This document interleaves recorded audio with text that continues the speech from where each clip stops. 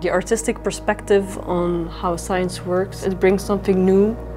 And also I think it helps visitors to look at science in a different way. It's a combination of fascination for life, anatomy, rarities, curiosities, but also cultural things, and that's really what my work is about too.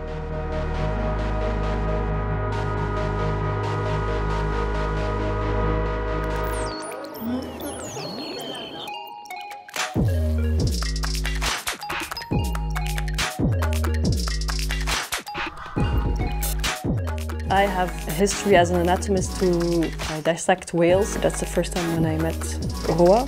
He came in the dissection rooms to observe the animal anatomy. And the strangest thing is he got a lot of similar passions, so it's easy to work together. I'm trying to make one of my most complex walls. The stacking of animals or skeletons, it's a very architectural kind of thing, kind of a reach to the top. People tend to have quite a fixed or rigid view on science, and an artistic view just breaks that rigid view all up. It kind of allows you to have a more free look at things again. We focus on the scientific process. What is the story behind knowledge creation, more so than the result of the scientific process.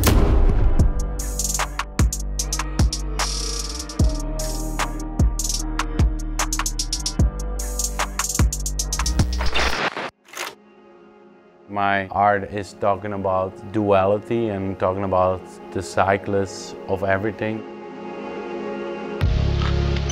It's kind of laughing at the face of death, in a way, and how we as human beings deal with death.